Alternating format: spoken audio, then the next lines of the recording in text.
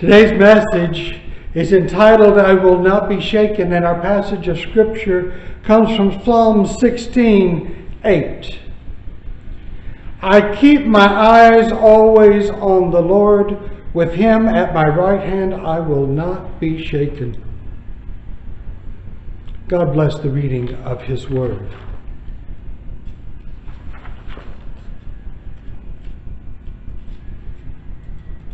Horatio Spafford was a successful businessman in Chicago in the mid-1800s. He had been blessed with a successful career as a lawyer and had turned around and invested that money that he had made in property in and around Chicago. And the future looked very bright for Horatio Spafford. And it seemed to most people that God had smiled on him. He had a wonderful life. He had a wonderful wife. He had a wonderful son and 4 wonderful and beautiful daughters. He was a devout man and greatly appreciated all that God had blessed him with. But as humans, we've come to understand that the only real constant in our lives, besides our all-loving God, is the inevitability of change. And in October 1871, a fire broke out in the southwest corner of the city of Chicago. And because of the dry conditions and most of the buildings being wooden structures, the fire quickly spread and it destroyed much of downtown Chicago. It took 3 days to get that fire under control, and by the time they did get it under control, 3.3 square miles of Chicago had been burned to the ground. The tragedy became known as the Great Chicago Fire. Over 300 people lost their lives in that fire, and much of the prosperity that Horatio Spafford had invested in was now so much ash. And the economic downturn of 1873 as a result of the fire cost him most of his fortune.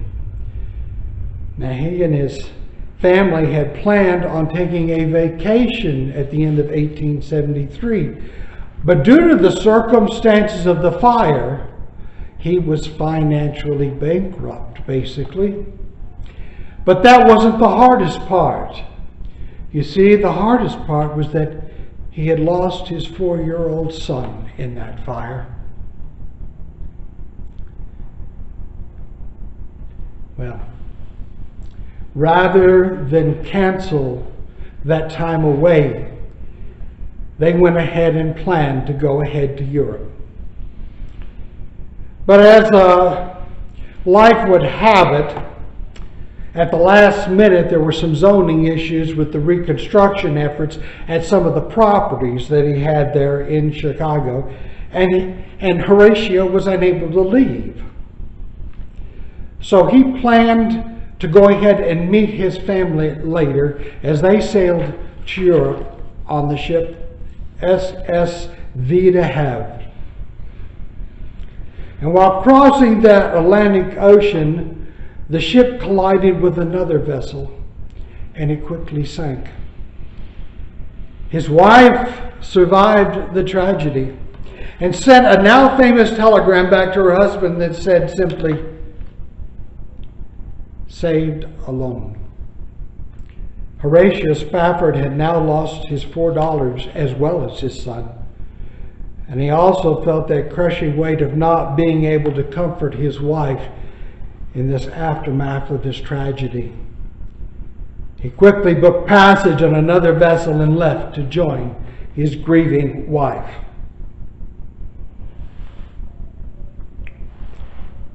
As Spafford passed close to the location where his daughters had lost their lives, he penned the words of a famous hymn.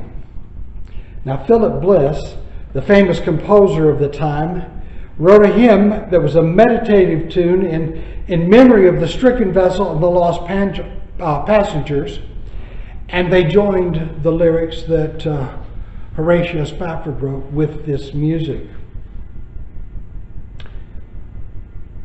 The lyrics that Horatio Spafford wrote were not angry words spoken to an unjust God. Although many would feel that he had the right to those kinds of feelings. You know, we often feel that if God existed, no one would have to suffer such tragedies in their lives.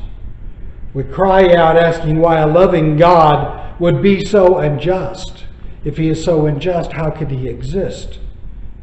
Why would he punish a good man like Horatio Spafford and bring such pain into his life and into the life of his wife?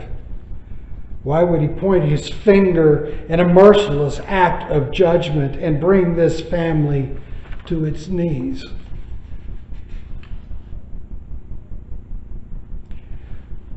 But those are not the kind of words that Horatio Spafford penned as that vessel was passing near the tragedy that occurred.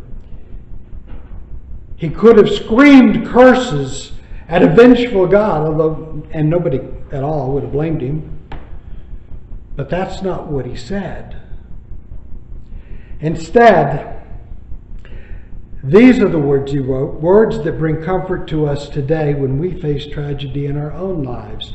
You're very familiar with these words.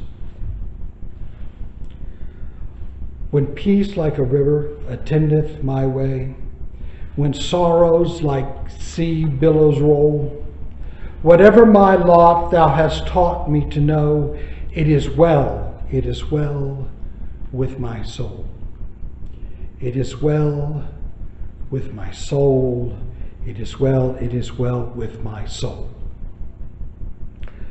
Though Satan should buffet, though trials should come, let this blessed assurance control that Christ has regarded my helpless estate and hath shed his own blood for my soul.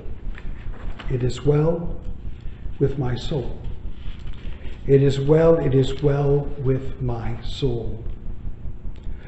O sin, O the bliss of this glorious thought, my sin, not in part but in whole, is nailed to the cross, and I bear it no more. Praise the Lord, O my soul. It is well with my soul. It is well with my soul.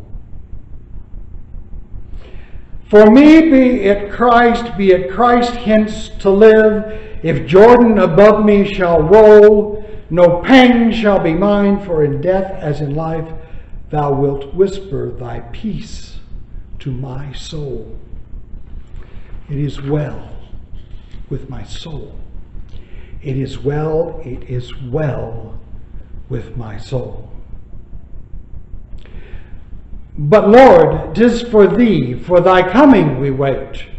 The sky, not the grave, is our goal. O trump of the angel, O voice of the Lord, blessed hope, blessed rest of my soul. It is well with my soul. It is well with my soul. And Lord, haste the day when the faith shall be sight, the clouds be rolled back as a scroll, the trump shall resound, and the Lord shall descend, a song in the night, O my soul. It is well with my soul, with my soul. It is well with my soul. Our lives should never be defined by the tragedies that we face. Our lives are not defined by the mountains that we find in our paths, and our lives are not defined by the rivers that we have to cross. Our lives are not defined by our health, our finances, our stature, our education, or even our position in life. Our lives are defined by our relationship with our Creator, the one who gives us life and wants so desperately to walk beside us in both our pain and our joy. Our faith in that same Creator cannot be based on our own prosperity. And although we often think of prosperity as a blessing and poverty as a curse, we think about Job and how he understood the concept that our condition in this life has absolutely nothing to do with how much God loves us. Job lost his wife, he lost his children, he lost his home, he lost his health, he lost his land, his animals, his fortune, and everything else that seems to matter to us as human beings. He covered himself with ashes in despair, but he did not lose his faith. He understood that God's love for him was not demonstrated by his health, his fortune, his family, his land, or his possessions. No matter what happened to him, God was still God. God still loved him, and it was Job's duty to serve him in whatever capacity he could. Even when his closest friends were telling him that he must have done something terrible to displease God, that God would be so angry with him, that God must have taken everything away from him and left him in total misery. And Job, he was not shaken by any of this. Neither was his resolve or his faith. And yes, even though we know and believe that God loves us, it is human nature to feel the misery that accompanies great loss. However, it is also in that place of pain, that condition of loss, that emptiness that comes with despair, that can bring us closer to our Heavenly Father as He walks beside us and, yes, even carries us when it is necessary. And we lean into Him for comfort and for strength. It is only in the face of the storm that we realize just how insignificant we are in a universe teeming with life, and yet we understand that God finds us more valuable than any of His other creations. God loves us and values us so much that He sent His only Son to die for us, so that we can be enjoined in a true relationship with Him that wouldn't be possible without the sacrifice of Jesus Christ on the cross, or the resurrection 3 days later. God does not bring storms into our lives. Let me repeat that. God does not bring storms into our lives.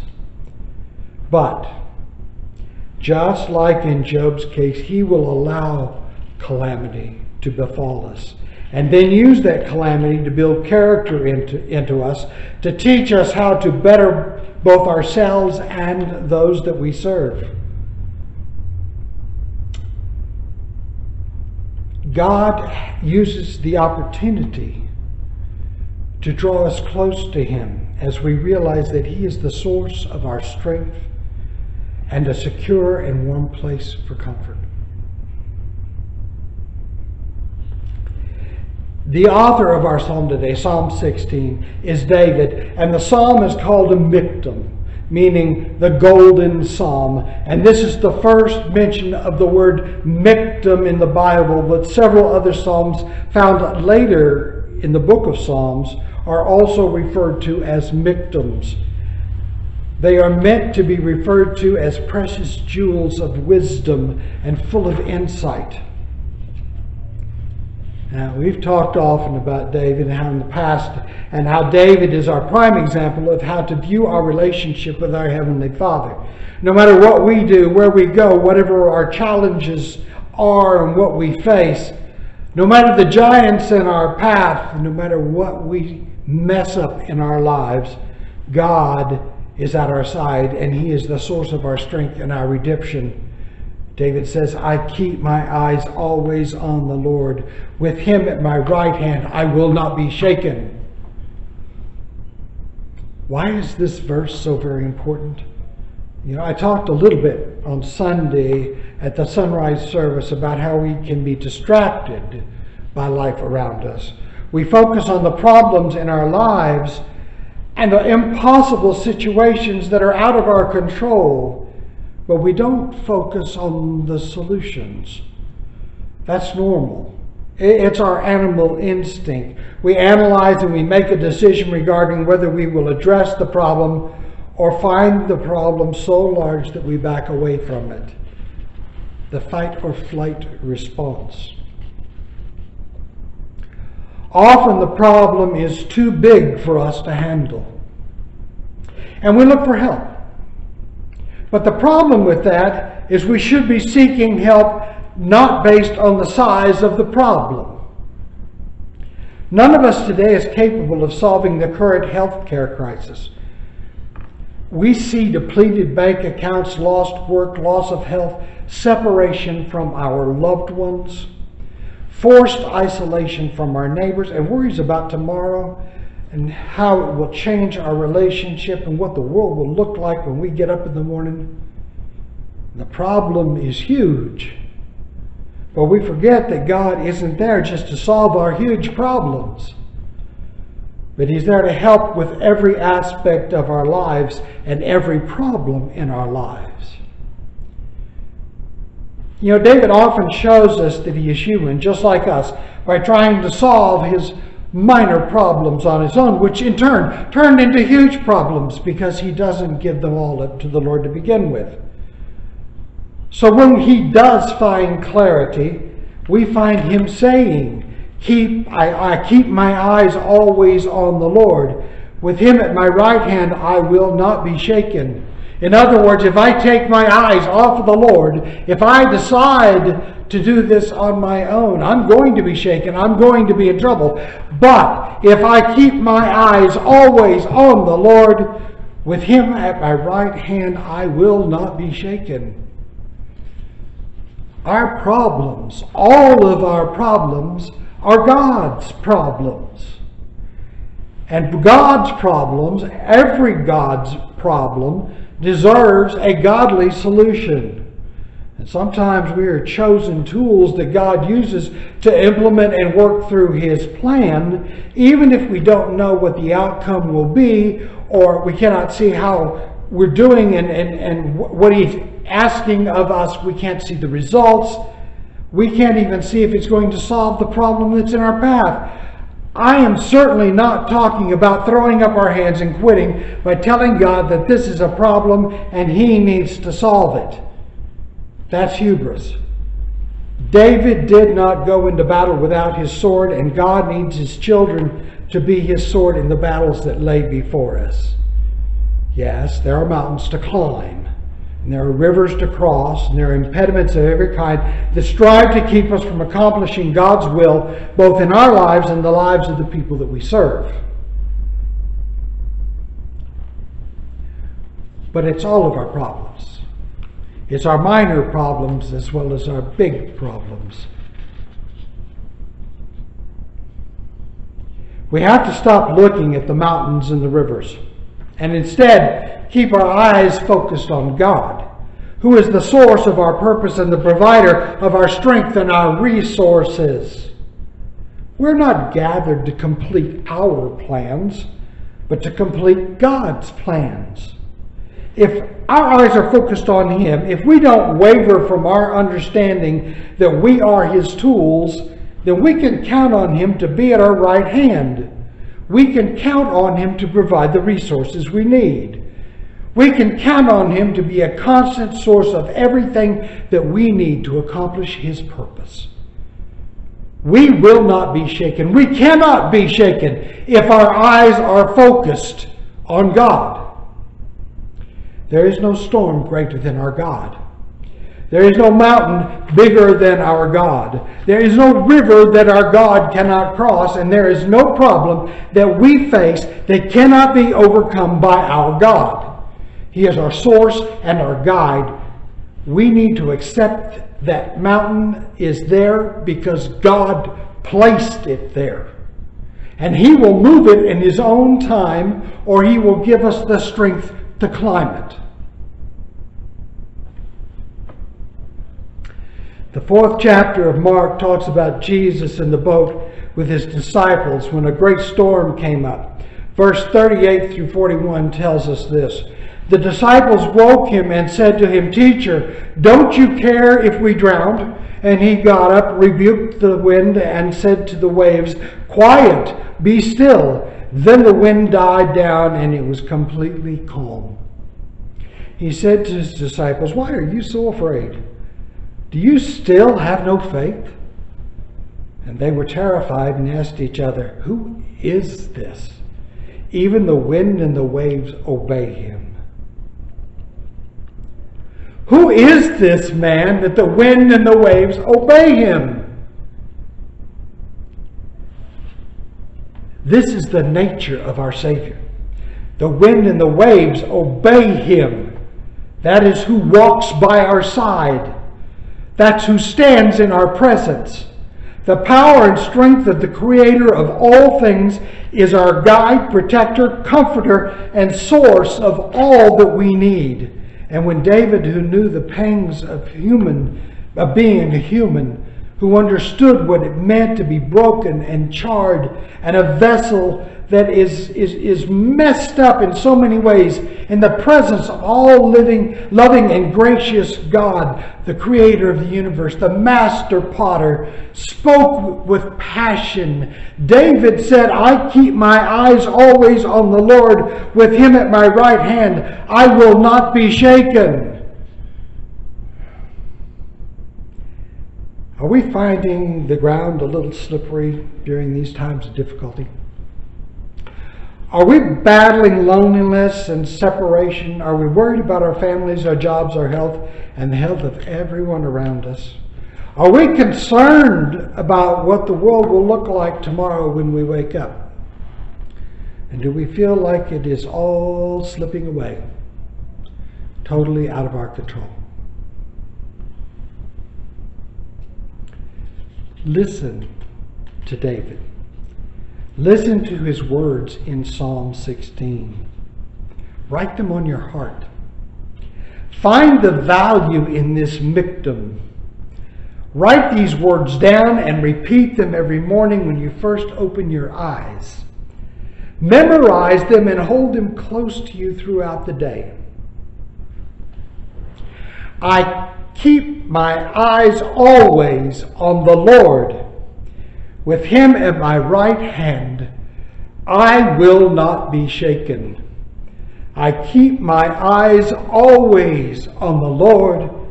With Him at my right hand, I will not be shaken. It is well with my soul. It is well with my soul. We may not be in control, but God is. And He is at our right hand. We will not be shaken. Amen.